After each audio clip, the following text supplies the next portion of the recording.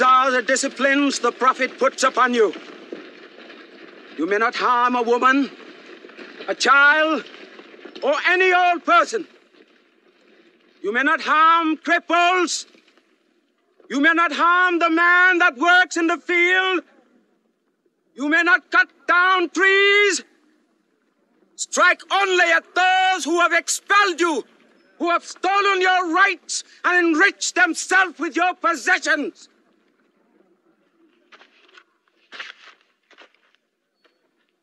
Now, to the wells of Bedab.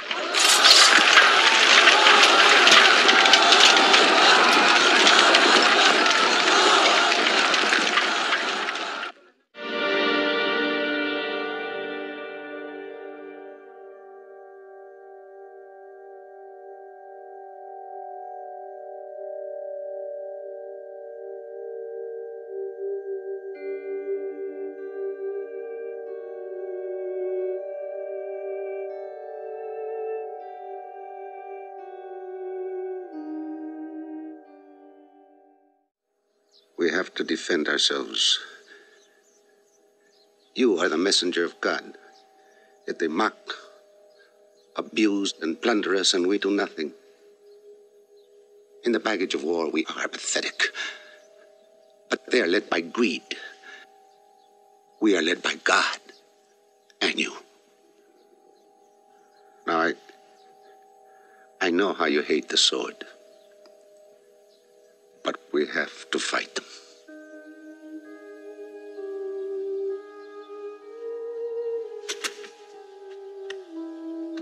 They have stolen our property. They are taking it to Damascus, right past our own door. I say, by God, get it back!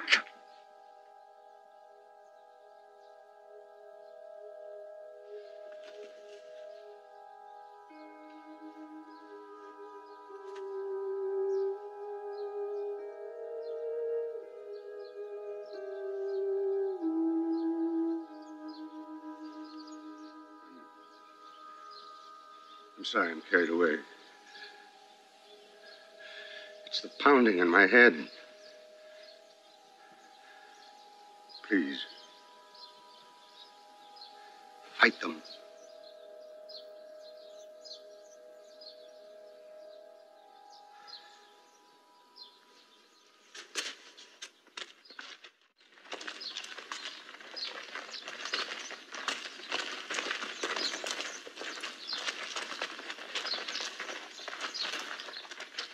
It is newly revealed by God to his messenger.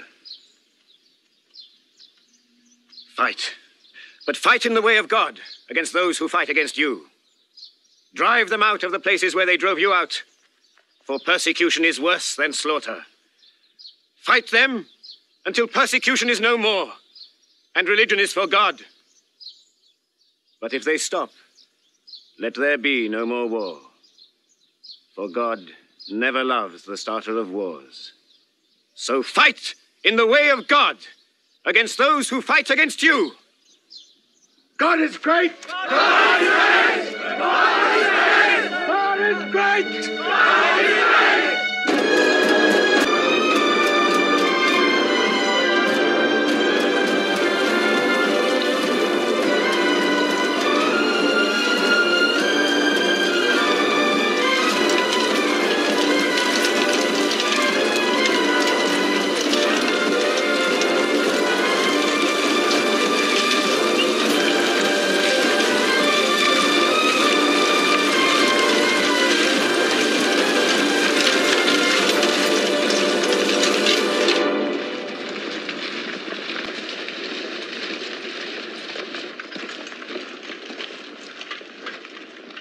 These are the disciplines the Prophet puts upon you. You may not harm a woman, a child, or any old person. You may not harm cripples.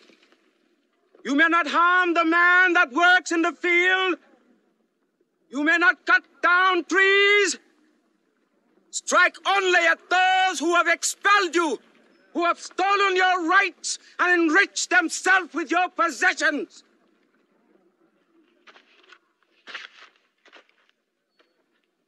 Now, to the wells of Bedab.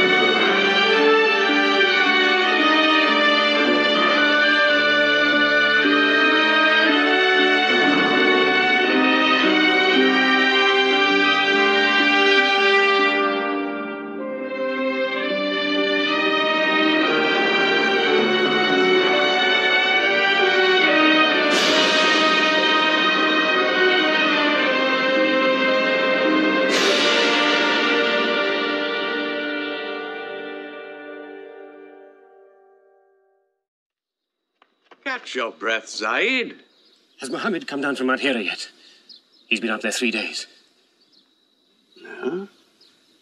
No, we haven't seen him. Khadija hoped he might have come to you on his way home. Then he's still up there. 3 days.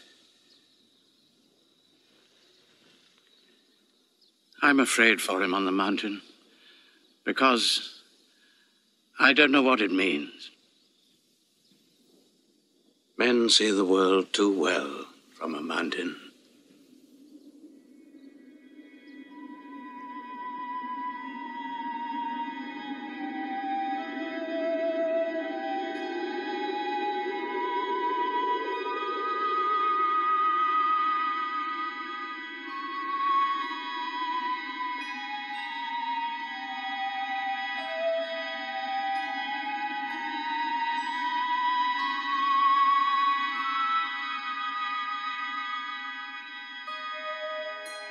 Muhammad, read. In the name of thy Lord, who created man from a sensitive drop of blood, who teaches man what he knows not, read.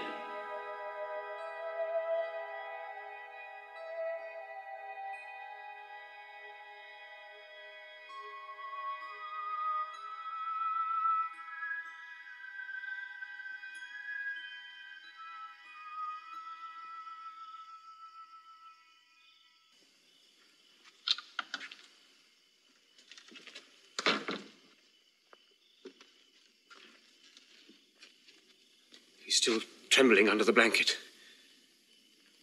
But he has spoken. Zaid, what happened to my nephew on the mountain? He was alone in the cave. Suddenly, an angel came into him. The angel said, "Read." Muhammad replied, "I cannot read."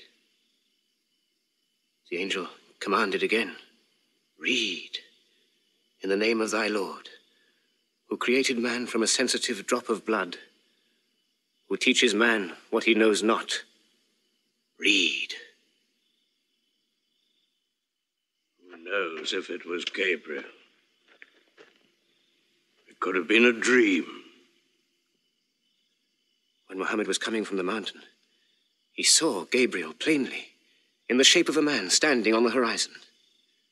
Wherever he looked, upon every turn of his head, he saw him. And Gabriel said to him again, "I am Gabriel. And you, Muhammad, are the messenger of God."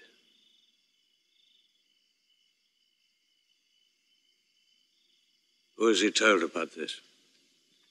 His wife, and Ali, and his friend Abu Bakr. And you? I am his adopted son. Be careful to whom you talk. Tell him his uncle, who protected him when he was a child, will protect him still. After all, They say the God of Moses spoke to him out of a burning bush.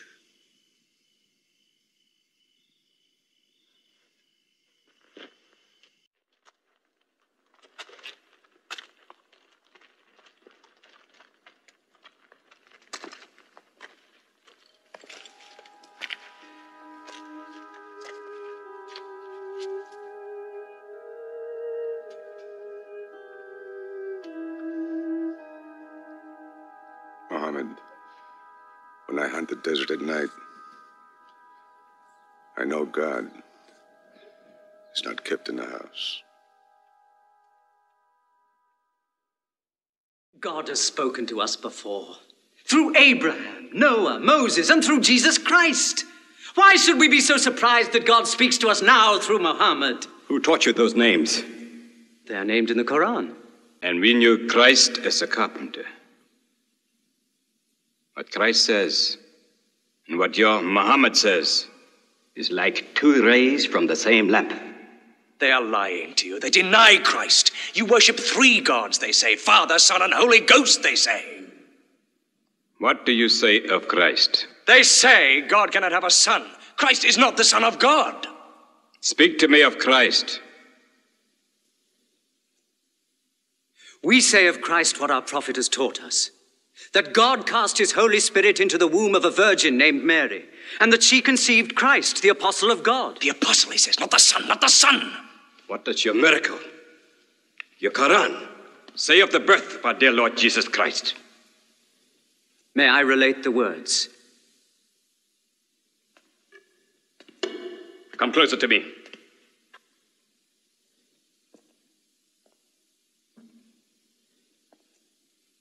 In the name of God, most gracious, most merciful. Relate in the book the story of Mary, how she withdrew from her family to a place in the east, how we sent to her our angel Gabriel, who said, I am a messenger from your God, to announce the birth of a holy son to you. She said, how shall I, Mary, have a son when no man has touched me? And Gabriel replied, for your Lord says, it will happen.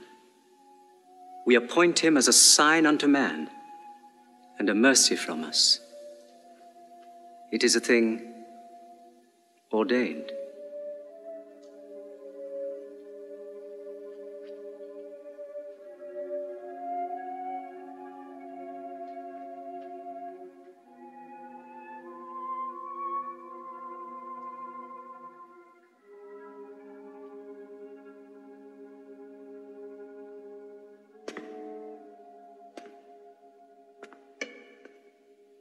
The difference between us and you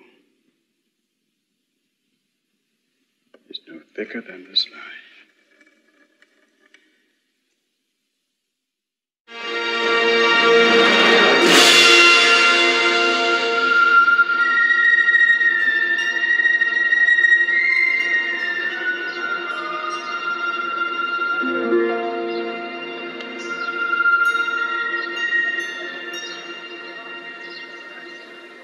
There's something missing. Maybe a bell to call the people in. The Christians use a bell? What about a horn? Like the Jews? A drum. There's too much blood in a drum. Why not the human voice? As in Omar ibn al-Khattab's vision. If the Prophet agrees. He means you, Bilal. Me? You have a good voice. Use it. Climb up there.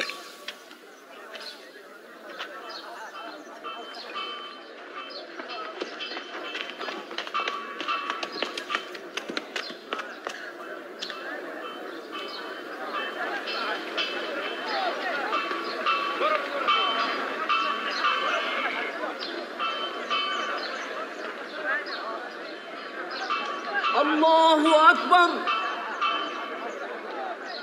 Allahu Akbar. Allahu Akbar. Allahu Akbar. أشهد أن لا إله إلا الله أشهد أن لا إله إلا الله أشهد أن محمد رسول الله أشهد أن محمد رسول الله حي على الصلاة حي على الصلاة حي على الفلاح حي على الفلاح الله أكبر الله أكبر لا إله إلا الله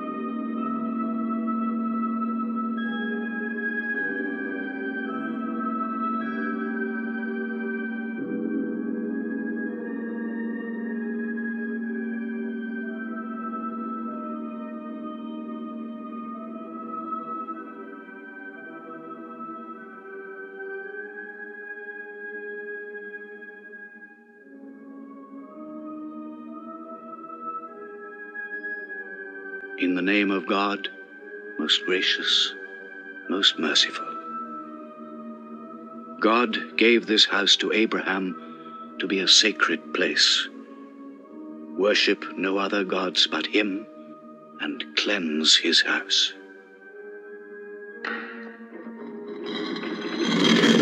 Truth has come! Falsehood has fled away!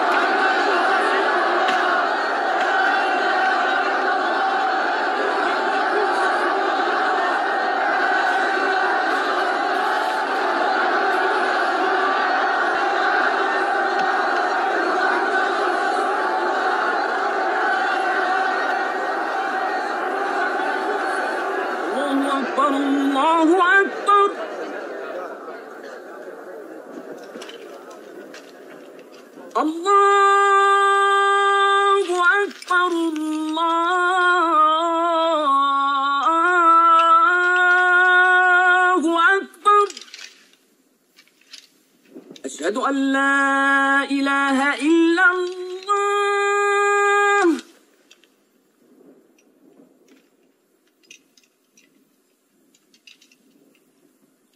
أشهد أن لا إله إلا الله.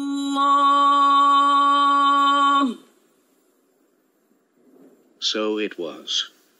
Muhammad took no revenge and allowed none. He declared Mecca a holy place. No one may shed blood, or cut down a tree, or kill a living thing in Mecca. Soon all Arabia was converted, not only to the new worship, but to the new laws, manners, attitudes contained in Islam. The Prophet had lived to see his work done, but now he began to feel the nearness of death. One great act of his prophethood remained, the setting of its seal. He called the people to him, and he spoke for the last time his message of surrender to God and humanity to man. O mankind, listen well. I may not be with you much longer. The weak among you, feed them on what you eat, dress them as you are dressed. You will meet your God, and he will call you to account for your actions. Let those who are present warn those who are absent. You are all descended from Adam, and the best among you is he who most regards God. Think deeply about what I say. Let all your feuds be abolished. You must know that every Muslim is the brother of every other Muslim, and all Muslims are brothers one of another. Between Muslims there are no races and no tribes. Nor must you take anything from your brother except what is given freely. Do not oppress, and do not be oppressed. O my people, I am but a man. It may be that the angel of death will visit me soon, and death will overtake me. But I have left you a book, revealed by God, the Quran, which is light and guidance. Now he repeated to the people the final revelation of the Quran, the seal and termination. Not Muhammad's words, but God's word. This day I have perfected your religion for you, and completed my favor to you, and have chosen for you Islam as your religion. On June the 8th, 632, in his 63rd year, Muhammad died. Many of his followers could not believe the fact. How can such a man die? But Abu Bakr, the Prophet's friend, stood up in the mosque.